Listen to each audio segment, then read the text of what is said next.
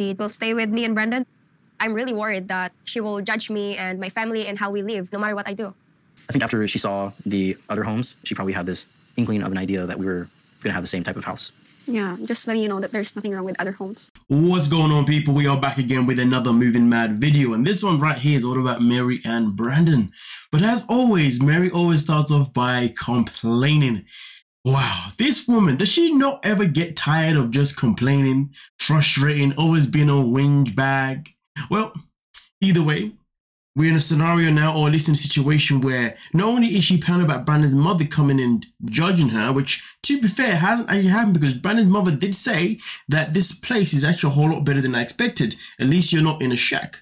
But the moment that Brandon says, well, maybe my mom thought it was going to be this and that, what does Mary do? Mary gets defensive. So that tells me straight off the bat that Mary is only thinking about one thing, and that is being defensive and doing anything that she can possibly to discredit Brandon's mother, to prove that she's the bad one and that Mary is the good one.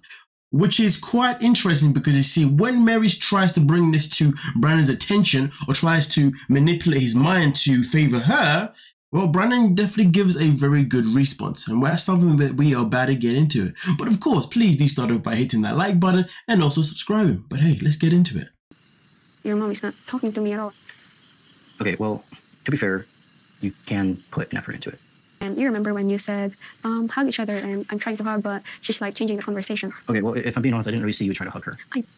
I'm not trying to defend her. From the start, you're defending her, so. You see, this is what I really like about Brandon. I really like the fact that he is alert. He stays awake, he stays aware of the fact that Mary's always going to say something that may not necessarily fall in line with the actual events, okay?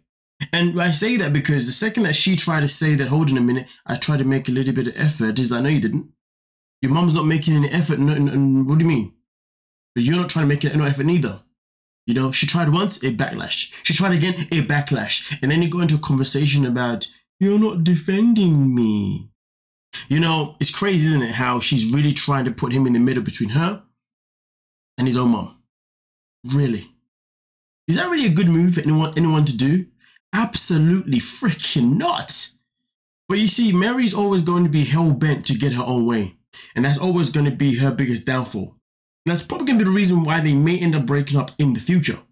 I mean, ideally, I feel like they should, but hey, man, that is here or there. Either way, though, Mary keeps trying, but Brandon keeps on staying awake, and that is the key thing. And I say this because people should always make sure that they are awake in all situations, okay? Because a lot of the time in this world, there are many people in this world that want to come in and they want to try and manipulate the narrative. They want to try and pretend as if something didn't happen in the hopes that you forgot it happened. Many people even try and reword what you're saying into something else. And that's why it's always good to pay attention to what people are saying and always pay attention to what people are doing. But then that's how you're able to identify if these people are actually being authentic. But then again, some people are being authentic, but it's just who they are, right? But either way though, let's continue. Be on my side. I am on your side. You promised me. Yeah, look, I'm keeping my promise. I'm on your side. I can't feel it. I'll get my mom to talk to you. It doesn't have to be right now, but maybe we can get an actual conversation started. Can you imagine being in a situation, and I'm pretty sure many people have been in this situation, but it's not a situation that I think is fair. But imagine being put in a situation where your partner is trying to get you to pick their side over their family side. I've always said this, and I'll always say this. The family that you make is more important than the family that you come from. Because the family that you make is the future. Okay? That is the future of yourself, right? Because that's the family that you're going to have your children with, you know what I mean? And so on and so on and so on, all right? But at the same time, though, when you meet someone, that person should not be trying to divide you away from your family, okay? Especially if you've got a good family. It's a bit different maybe if you've got a toxic family or a family that isn't necessarily good for you, different kind of conversation. But if you've got a family that bring no harm to you, then nobody should be coming into your life and become jealous of the fact that your family loves you and, you know, cares about you, and therefore will try and tear that apart. That doesn't make any sense. That means that that person simply does not love you. It means that that person only loves themselves and only cares about them getting their own way, and they could care less about how it affects you or how it may hurt other people around you as well as even yourself. And Mary's hell-bent on that. That's the kind of person that she is. So now we're in a position where Brandon has to go and tell his own mother to now have a conversation with Mary. Which, listen, on another level, realistically, should Brandon's mother be making an effort to try and connect with Brandon's woman? Absolutely. But at the same time, though, we know that Mary hasn't made things easy one bit. And I feel like because she hasn't made things easy one bit, I can imagine how hard it could be for Brandon's mother to be the bigger person.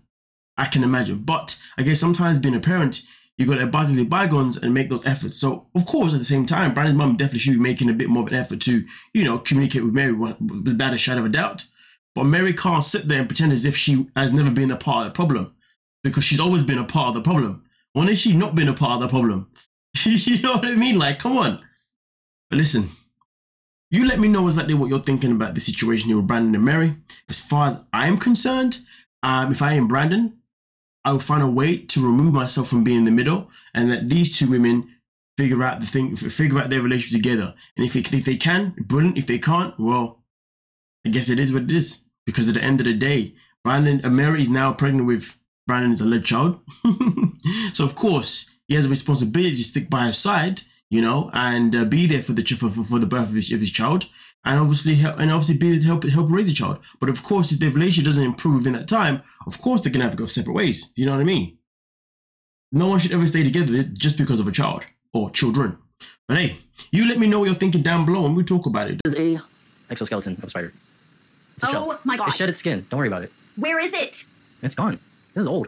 Don't bring it near me. I'll just throw it out the window. Hold up. It's not even a real spider. It's just the skin. I didn't know spiders shed skins. Well, those ones do. Good thing you got it. See? Oh my goodness, it's one spider. Where was it? Behind the bed. Do something about that. That little baby lizard. It's hiding. We'll look outside.